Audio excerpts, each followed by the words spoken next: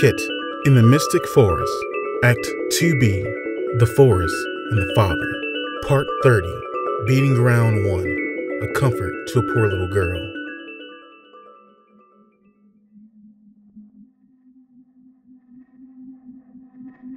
With cure in hand, but no way to leave the forest, 𝐾𝐤𝐤 found hope an easy thing to abandon. She couldn't answer why, but she found her body compelled to move deeper into the forest yet again. She walked in silence and remembered her father's warning. She walked more and remembered Solomon's warning. She walked further until her legs buckled from numbness. It was then that she dropped to the ground and curled herself into a tight little ball. So tight and small she curled, one might think she was trying to disappear from this world. This is when she heard it, the beating of the ground. It resembled a pulsating heart, a sound that always comforted her. She, the girl 𝐾𝐤𝐤, breathed in deeply and let the rhythm and rhyme console her being. She remembered times when her family was a whole and decided this was her goal. She stood up and wiped the dirt from her clothes. Her resolve was renewed. If she couldn't get to her mother, then she'll find her father at once.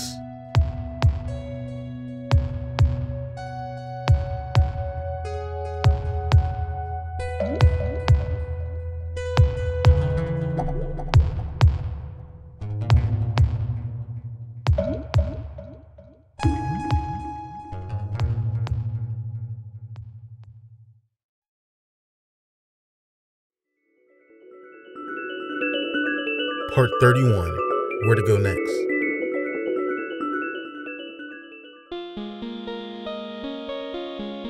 It was nice that she had a new goal, something to keep her mind far, far away from recent upsets. She would search for her father lost within the forest's rim. It was nice, indeed, except for the fact that she had no idea as to where to start. The forest was big and foreign to her still. A mere child could wander eons without an inkling of a hint. She thought, she paced, she said no good to wandering. So the girl did the only thing she could think to do, and said hello to a Solomon tree. The great tree Solomon lent her an ear, and was deeply saddened by her predicament. He had warned her of this fate, that she did remember. And in a voice as big as he was tall, Solomon said he could not help. However, he suggested that she go and take a peek at the book in which she carried, the one we all know, the Book of Words.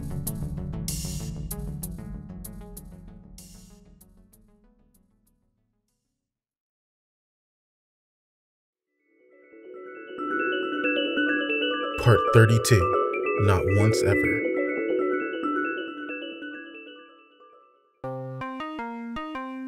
To use the book, the one of words, had never, not once ever, entered the little girl's mind. Had she wasted some time to give Solomon's ideal a name, it would have been brilliant. However, she wasted no time and immediately opened the book and paged for an answer, anything of use.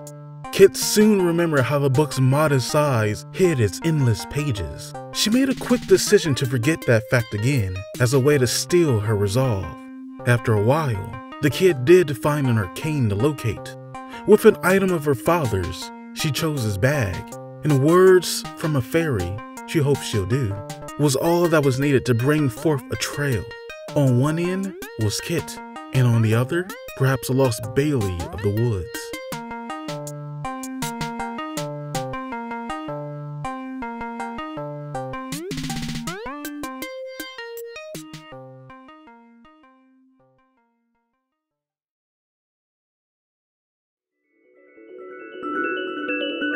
Part 33, Is he here?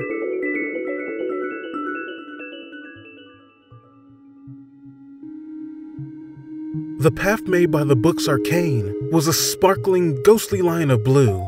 It weaved round trees and slid down hills, made twists and turns, and swam across river banks.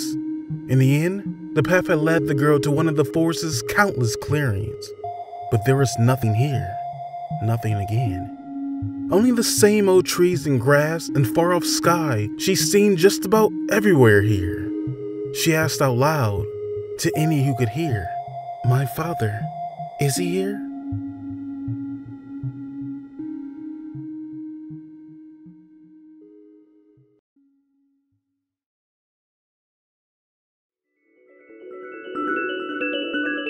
Part 34, Beating Ground 2, The Familiarity of that Riverman Rhyme.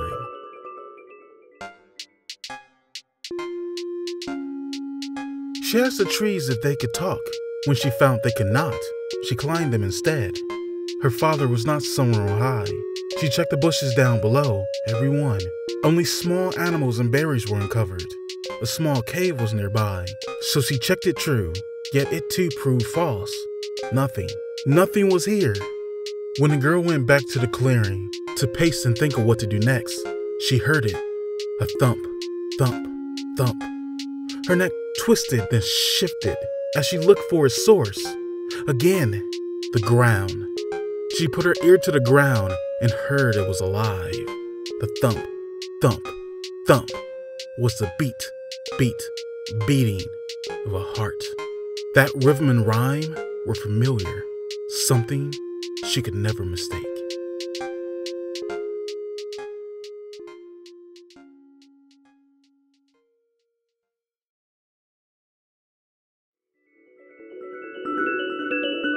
Part 35, They Saw Her.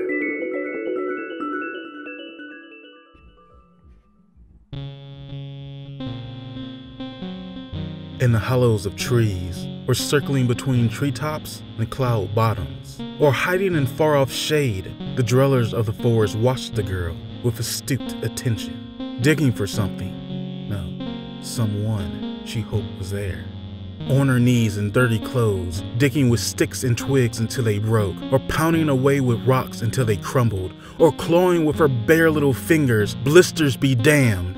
They saw her face painted with a blend of dried blood and tear-mixed mud. But most of all, and this is important, they saw her fierce determination. They saw fear and failure only slowed, not stopped her. They saw her. The birds were moved first. They could be idlers no longer. They swarmed round Kit and dropped off supplies, twigs and rocks and other useful things. And by her side, a familiar little bird clawed and pecked at the ground. The code of the forest was changing once again. The fairies were next. They sent word throughout the forest that this brave part fairy girl needed assistance and that support was a must. Even far-off Solomon motioned to help, rising a giant root from the ground, which seemed to float itself away.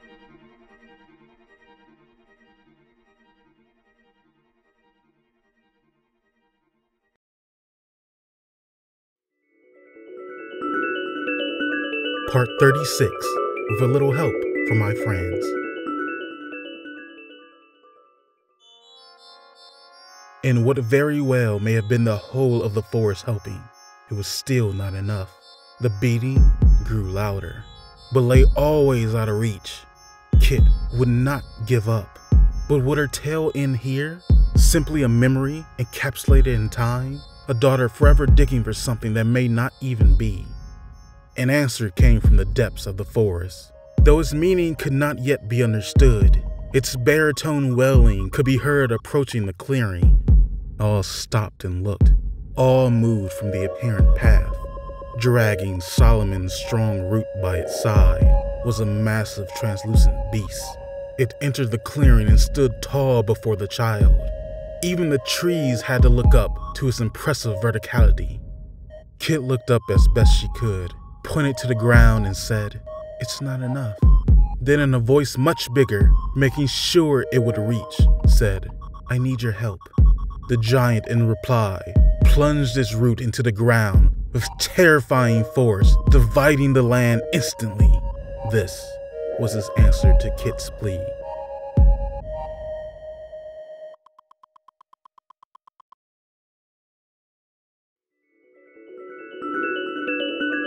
Part 37, Beating Ground 3, Eyes That Won't Flinch. When the ground was finally open, it was not victory that confronted them, but agony. Their eyes, unflinching in horror, forced to see, saw that the land was living, no, rather composed of the living. Thousands upon thousands of bodies, mangled and contorted, ripped and battered, screaming and moaning. yet still beating. It was awful. Sights, sounds, smells, all awful. And indeed, among them was in fact the girl's father, Bailey Woods, with heart external chest, beating, still very much beating, adorned in red and meat. Yes, she had found her father, and she could not look away.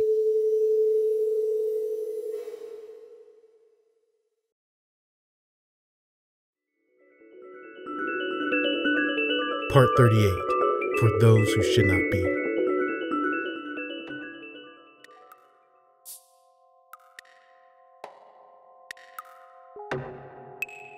Evermore, fairy of the forest, held Kit, daughter of Bailey, in her arms, trying to shield her small oval eyes from the cruel sight. But Kit needed to see, needed to know what had happened. She called out with voice wavering, and Bailey did hear. He answered weakly, all previous strength lost.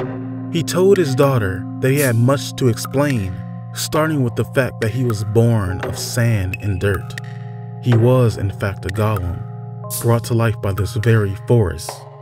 And now, he has cruelly been returned here, to this earthly prison, by someone who sees him, his family, in this forest as abominations that must be cleansed.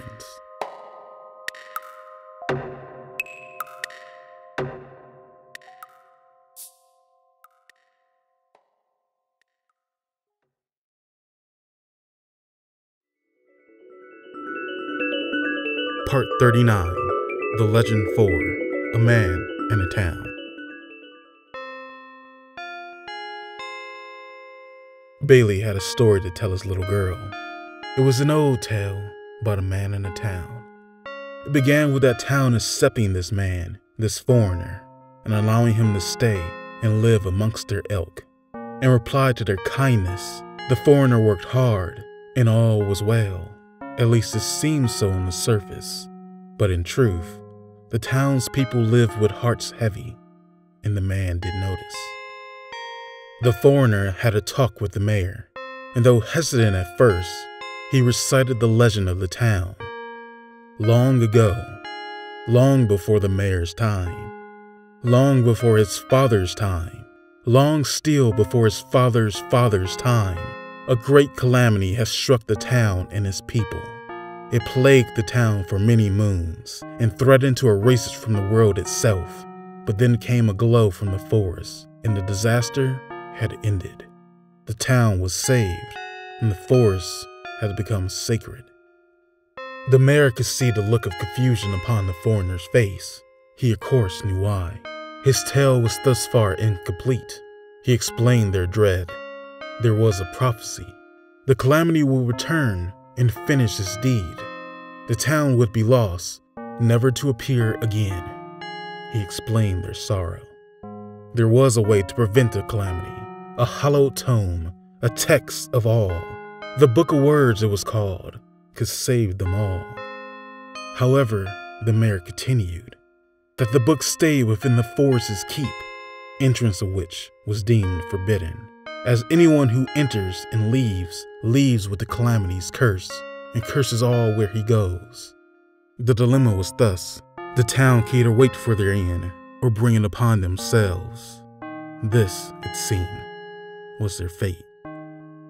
It was a true tragedy indeed, but this man, this foreigner, had a grand little secret. He was born of the forest, made literally from its hallowed grounds, and it seemed to him that he was not cursed. Where he walked, nothing was blessed or doomed. So this man who was taken in and clothed, given shelter and work, praised and loved by this town and its people, sought to save it. He would break their ironclad laws, enter the forest, and retrieve the book. Only when he did, it was not salvation that he brought, but a terrible plague that ripped through the land. Many became lost. And though this man would rid his home of the curse, he had to go, forever banished. This was Bailey's story. This was what he had done. And this is why years later, the mayor, now old, would do what he had done.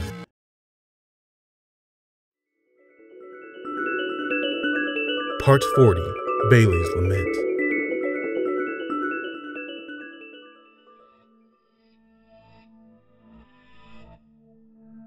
Bailey had encountered the old mayor. It was he who imprisoned him here. Talking with that man, he told his daughter that he learned a great many things, assumptions pieced together from a madman's ravings, though he was sure that they were more true than false. The town, once beautiful, had now changed. Warped was its people's minds, warped by fear and paranoia. They had done a great many ill acts to keep themselves safe from another horrible plague. And at its disturbed center was Thaddeus Johansson, the old mayor. Somewhere between Bailey's banishment and now, the old mayor had found out about Bailey's little secret. He believed that Bailey was the true second coming of the calamity, an abomination breathed in life only to take it away. So he cursed Lorelei as a way to lure him here to the forest. He believed his deeds would help restore the natural order, the balance. The old mayor was truly lost. Bailey lamented, saying the fault was his own. He had brought the town to his knees, drove a friend to madness, let his wife become poison, and left his daughter alone. Disgusting. This was the only word he could think to describe himself. He lowered his head, unable to look at his daughter anymore, and cried, "Forgive me, Lorelei. Forgive me, Kit."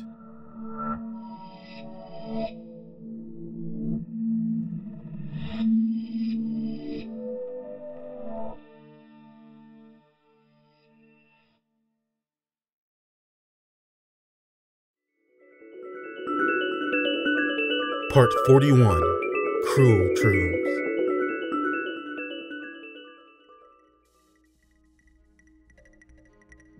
The girl Kit, daughter of Bailey, screamed to her father that he wasn't a failure, wasn't an abomination, not to her, not to anyone. This situation was something she wouldn't accept. She threw down her bag and took out the book. Her father asked her to stop, but stubbornness became her. Her goal was to save them both. Nothing had changed. She paged through the book, searching, hoping for another miracle. Then Bailey called out again, this time in a frighteningly commanding tone. "A way may very well be in that book," he said through pained voice. But too much time had passed. He was Earth once more. Quiet was the forest until a golem named Bailey spoke out again. He told of a way, a last resort, that Kit may leave the forest and reach her poor, ailing mother, Lorelei. If she would partake in the flesh of a golem's still beating heart, then the forest would allow her to return to the world temporal, if just for a spell. Quiet was the girl, upon hearing truths all too cruel.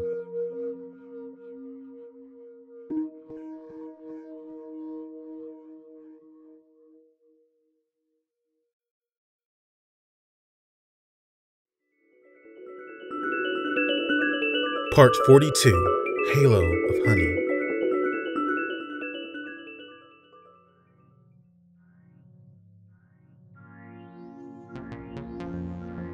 Rise into the heart of Bailey, up towards the surface world, up towards the martyr's daughter. Beating and pulsing the heart went. Every pump of the cardinal organ made the girl's eyes widen and stomach churn. She heaved as color flushed from her face. With mouth agape, she took the heart into her shaking hands and held it to her chest. Beat, beat, beating. A familiar sound, a familiar feel. She sobbed quietly to herself. She couldn't, she refused, for the toll on her own heart was now too great. A girl so small should not need to do deeds so big, so cruel. She refused. She refused.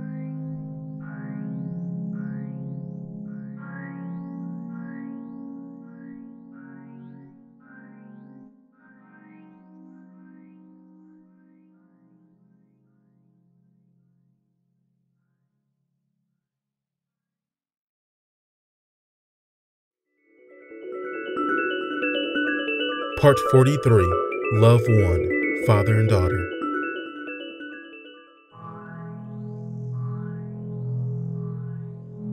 No matter the necessity, what a terrible thing to ask of one's own child.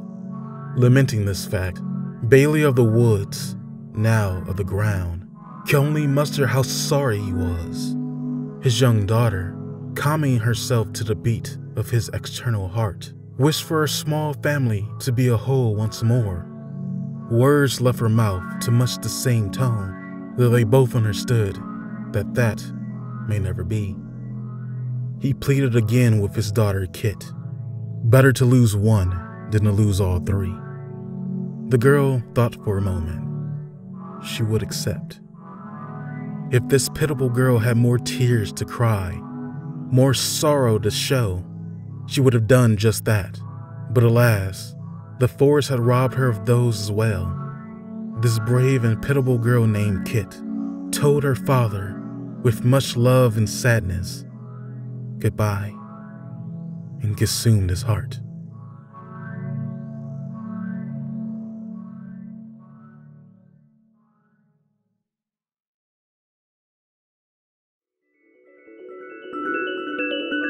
Part 44, Another World 2.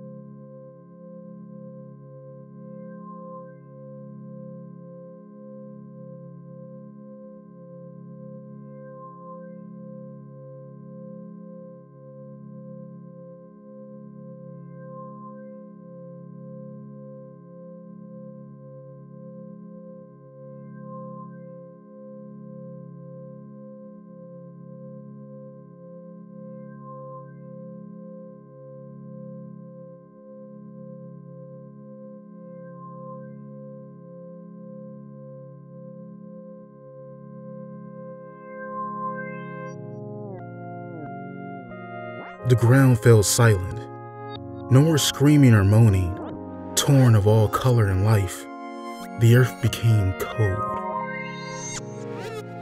Evermore, Fairy of the Forest, wanted to say something, anything to the girl, but nothing came. Not words or a whisper, not even a whimper. Kit rose to her feet and walked away in a daze. Was it worth it? It was worth it, were phrases she thought. The forest dwellers made way for the girl and dared not speak and dared not follow.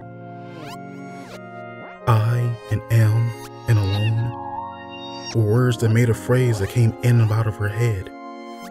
A phrase she realized never meant a thing to a little girl like her, but now meant so much. Heart. The word sickened her. so much she thought she'd puke. But she tried her best not to, for what was inside her needed to stay. It was her only way to save her mother, and her last and final connection to her father. Looking round, she thought she must be in another world. Nothing looked magical anymore.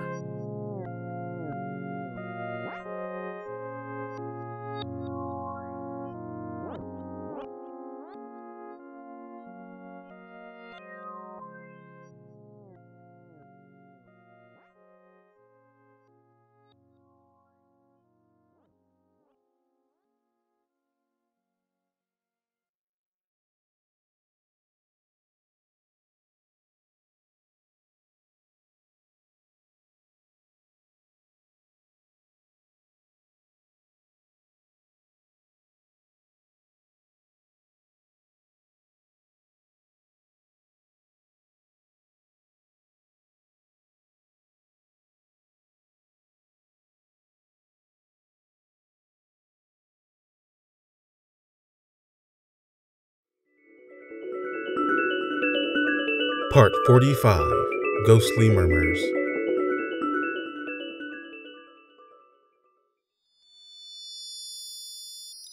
Once more at the forest's entrance, Kit held her breath, thinking it may ward off unwanted half-men, half-animal guardians. She passed over to the other side, though nothing felt any different.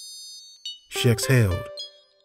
And as she jumped on Rory, her noble horse, a ghostly figure did murmur in ear.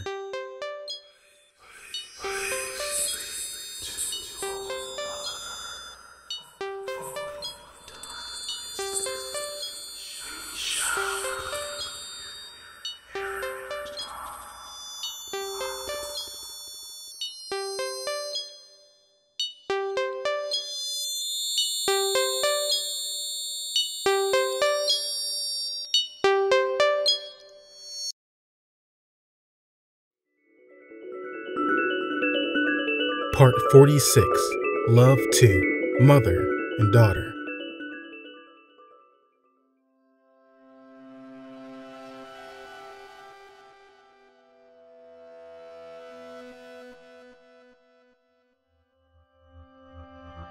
Back at her home, the drained little girl could not muster the strength to be shocked at her poor mother's present condition. Completely wrapped in a cocoon of tree bark, with white fuzz growing like moss in her shell. Lorelei's state was completely inhuman. Roots from the shell had pierced various points of adjacent space, giving no care that this used to be a place where people once lived. Quietly, Kit opened her father's satchel and took out the pink salve. She tended the roots as best she could, then rubbed the salve on what had become her mother's body. When she was done, she got close to her mother's side and fell asleep. The morning came too soon, yet not without some relief. Her mother's form, while still not human, had seemed to have regressed, if only just a little. Kit smiled. She tended to some more roots and poured the last of the salve on her mother's less monstrous form. When she was done, she could feel the ghastly presence of what she now thought of as half-human, no-hearted scum. Wait, was the first words she spoke that day. She wrote her mother a letter, hugged what she could of her, and said 2 more words, love and you. With guardians on either side, the then living kid known as Kit exited her home. Rory, the woods' steed, started to pursue, but soon stopped as there was nothing left to follow, hold a small whisper of goodbye.